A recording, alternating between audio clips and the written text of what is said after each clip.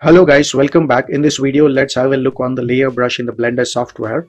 Layer brush has got a very unique place in the brushes. Before getting into the layer brush, I would like to start with the draw brush and then explain you something about it. But before going into that, I'm going to subdivide this model with subdivision levels of 3 by pressing Ctrl 3 on the keyboard. That will add a 3-level subdivision. So I'm going to select the draw brush and then I'm going to use the draw brush on this. So if you just click and drag, you get that strokes. Okay, now the problem with this stroke is you have added a stroke. Okay, they have inflated to a value of 1, and when I click and drag, wherever the stroke is running over the previously sculpted layer, you get the inflation of 2. I would like to show you it in a very clear way. For that, I'm going to choose the stroke type to drag dot, and I'm going to use this hardness to almost 0.92, and then I'm going to increase the brush size, and also I'll be choosing the scene radius unit, and then just click and drag a stroke there, and you should be able to see that I've got this stroke. Now when I click and drag it here, you got a addition of this, wherever the stroke is, like let's say if I'm just clicking and dragging it here, it's inflating a value of 1, but when I click here, it's adding a value of 2 with the previous inflation what I've got here. So if I add one more stroke, I get third time the polygons are pulled into their normal direction. Now this is going to be a problem in some cases, and that is where you can use the layer brush. So let's understand the layer brush in that matter. So by default, when I click and drag the layer brush, the stroke looks like a flat layer of clay adding on top of the surface. But if I just click and drag it, or let's say if I just do this, you get that second layer of inflation. That is, wherever the stroke is there, you got that 2 levels of sculpt. Now this is going to be a problem. Again, we can try that in that method.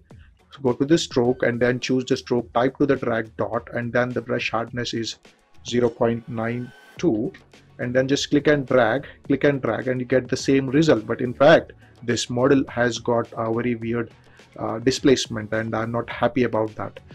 But what I'm going to do now is go to the brush option and then enable the persistence.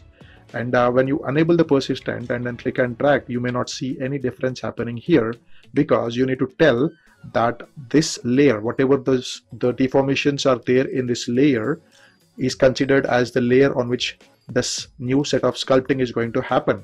So I need to click this button, set persistent base, and now when I click and drag, you got a stroke. Click and drag, the second stroke is now added with the same value. I'm not getting that 1 becoming 2, 2 becoming 3, but it's actually the maximum value of 1. Now we have a unique option here called height. The value of the height is 0.05. Let me put it to 0.1 and then click and drag it, and you get a stroke with that value there. Now let me choose this with a value of 0.02, which is less than 0.5, and you should be able to see that stroke is maintaining that value over that previously sculpted value. So whatever the value was 0.05 became 0.02 because the layer persistent is working. Now when you are sculpting this way, and let's say if I click this set persistent base once again, now that effect will go away. Now when I start sculpting, this overall information becomes a new set of layer. Now when I click this, I'm going to scale the brush size smaller. I'm not touching the brush height, which is 0.02, which is this stroke. And when I click there, it's adding additional 0.02 of the stroke to all the layers which we have. Okay, whatever strokes we have earlier, like 0.2 becomes 0.4, 0.5 becomes 0.7, and 0.1 becomes 0.12. Okay, so the previous layer of information is now becoming the layer on which I'm going to sculpt. Now unless until I hit this button, this will not change. But if I click it now this will add a new set of information on top of the previous sculpt. So when you're sculpting scales and creases, all that information on your model, you can actually rely on this layered brush.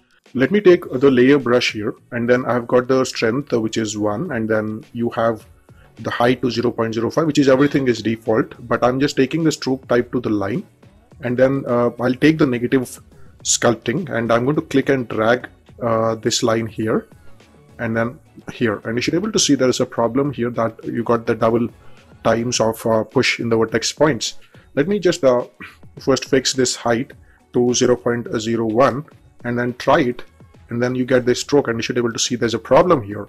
So instead I'm going to choose the persistent and enable set persistent base, and then just click and drag there, and you should be able to see the stroke is very neat here.